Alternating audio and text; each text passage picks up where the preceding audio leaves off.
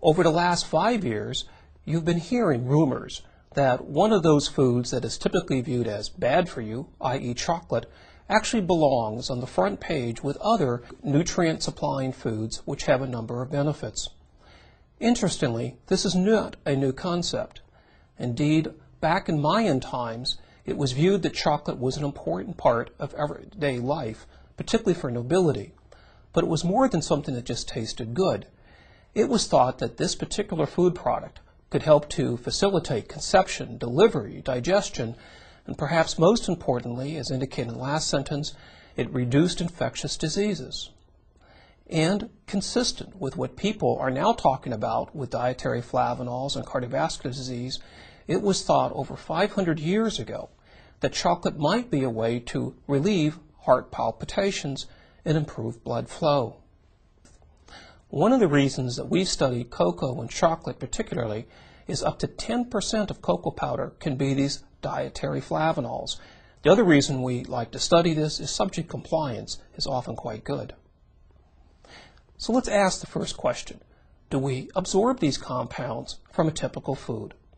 In this type of study, we can take healthy human adults. We ask them to refrain from eating flavanol-rich foods overnight. They fast, and then they come in and we give them, it could be a cocoa beverage in our case, or perhaps a chocolate product, and then we collect blood over a period of 12 hours. In this graph, two very important concepts are demonstrated. First, you'll note at baseline, that is in the morning prior to when they received any of these foods, there's no detectable concentrations of any of the flavanols, catechin or epicatechin, or the dimer, which is a procyanidin, in a person's blood. However, within 2 hours after consuming a meal that's rich in these compounds, you see high concentrations in the blood. By 6 hours, these again have become vanishingly small. The other important observation is that the absolute concentration of the epicatechin, the catechin, and the dimer differ by factors of 10. So what this tells us is that in normal individuals, these compounds are rapidly absorbed, but they're rapidly cleared from the body. But it also shows that different flavanols have different levels of absorption. Therefore, we should not view them as all being the same. Are these doing something good for the body, though? Recent data would suggest that they do indeed.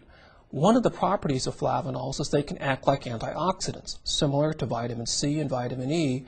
And as is depicted in this slide, if you have a high flavanol diet for a period as short as 2 weeks, you can significantly reduce the ability of your lipoproteins to be oxidized in blood.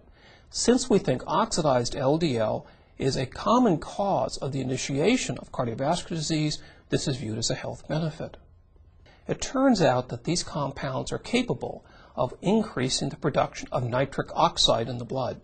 Nitric oxide was defined as the molecule of the year several years ago, and it is the compound that is at the heart of how Viagra works. So to some extent, one can almost view flavanols as a form of natural Viagra.